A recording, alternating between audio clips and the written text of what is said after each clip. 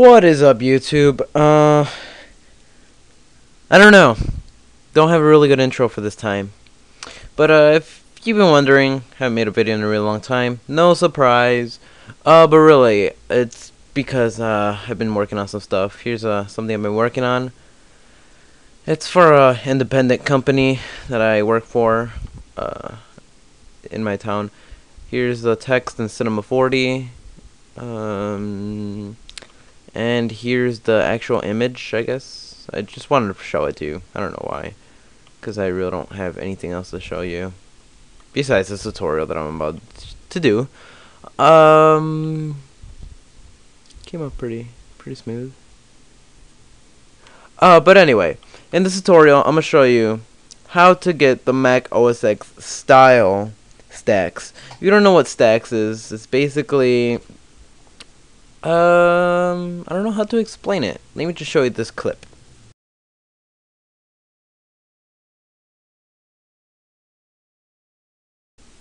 Okay, now you understand what stacks is.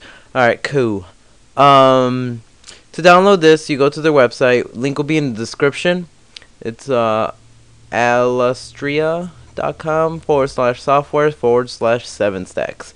This works for Windows 7, Windows Vista, and XP, but I don't know how that would work in Vista and XP because I've never tried it, and nor will I try it.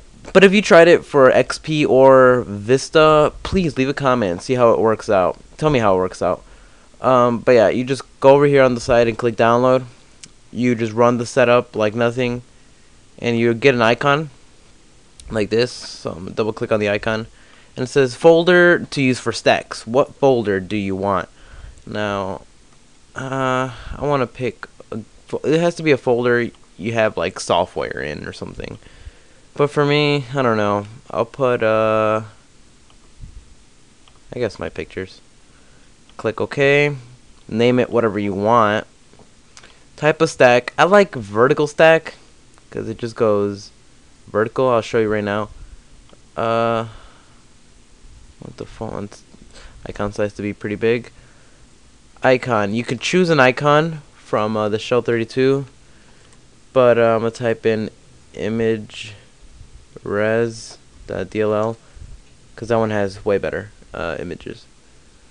So I'm just gonna pick a random image. Maybe you hear something. It's just my dog randomly licking things on my bed like a creep. But yeah, I'm gonna pick this icon and create shortcut to desktop, and there it is right here. So I'm not gonna exit out. So you just drag it onto your desk or to your toolbar. You click on it. This comes out, and it opens up. I like this better for for when you have programs in a folder. This works like that. Here are for all my pictures, my portfolio, Photoshop files, my scans, my Modern Warfare 2 pics, Cinema 4D files, buttons, icons, wallpapers, textures, shit like that. I'm just gonna unpin it to show you what else is there. Delete it. I'll show you grid. Create. Drag it on here. Click on it. That's grid. I like grid. Looks pretty cool. Yeah, I think I'm gonna stick with the grid. You can go to your library, check out all your pictures, and go back. You can go to your Cinema 4D file. That's what I'm doing. Go into my Cinema 4D files. Go back. Portfolio. Go back. Then you can click right here to open it in Explorer. And there you go. But yeah, that's how you get stacks for Windows 7. I know it's not 100% alike, but you know, that's stacks for you for Windows 7. I hope you enjoy this tutorial. Please give it a thumbs up because I just randomly found this. But yeah, please give it a thumbs up.